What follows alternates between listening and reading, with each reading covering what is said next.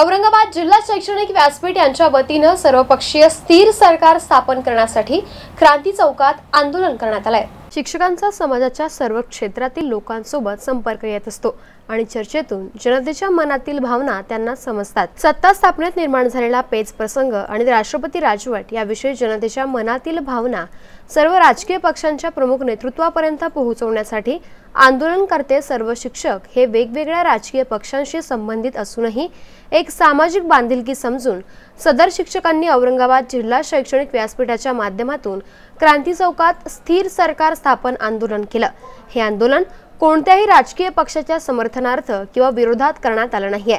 कोणत्याही पक्षानं लवकरात लवकर पुढे येऊन स्थिर सरकार स्थापन करावं हा या आंदोलनामागील उद्देश होता। 20 दिवस झाले तरी देखील अद्यापपर्यंत कोणताही राजकीय पक्ष सरकार स्थापन करू शकले नाही।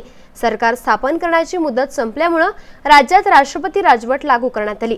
अतिवृष्टी आणि भीषण पूरस्थितीमुळे शेतकऱ्यांचे हजारो कोटींचे नुकसान झाले।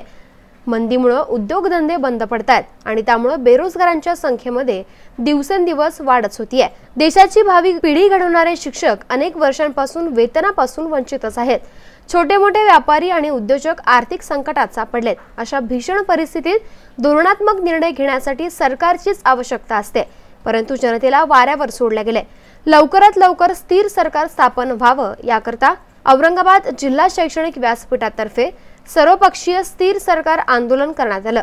यावेळी मनोज पाटील, युनुस पटेल, मनोहर सुरगुडे, PM पवार, आनंद खरात, भास्कर म्हस्के, अवध चाऊस, शिवराम म्हस्के, पंढरी शिंदे आदींची उपस्थिती होती। उमेदवारांचे किती हजार कोटी रुपये खर्च झाले असतील याची आपण कल्पनाच नाही केली। आम्हाला असं वाटतं, आम्हा शिक्षकांना असं वाटतं की ही निवडणूक झालेली आहे, ह्या निवडणुकीमध्ये कोण मुख्यमंत्री होईल त्याच्याशी आम्हाला काही देणं घेणं नाही। कोणत्याही पक्षानं सरकार स्थापन करावं, परंतु महाराष्ट्र राज्याला स्थिर सरकार द्यावं। 20 दिवसांपासून हा जो सत्ता स्थापनेचा पेच प्रसंग निर्माण उभा करून ठेवलेला आहे, त्यामुळे महाराष्ट्रातील जनतेचा इथं अपमान झाला आहे। राष्ट्रपती राजवट लागू होऊन महाराष्ट्राचं अतोनात नुकसान होत आहे। महाराष्ट्रामध्ये अतिवृष्टी झालेली आहे, बेरोजगारीचं संकट मोठ्या प्रमाणात आहे, मंदी आहे, शिक्षकांचे प्रश्न मोठ्या प्रमाणात आहेत आणि ह्या प्रश्नांना गांभीर्यानं घ्यायला प्रशासन गतिमान करण्यासाठी खरी तर सरकारची आवश्यकता आहे। आणि जर असंच चालत राहिलं, लोकांनी मतदान करून जर हे सरकार स्थापन करत नसतील, राष्ट्रपती राजवट लावत असतील, तर लोकांनी कशासाठी मतदानाला भविष्यात बाहेर पडावं? लोक पण याचा विचार करतील ना।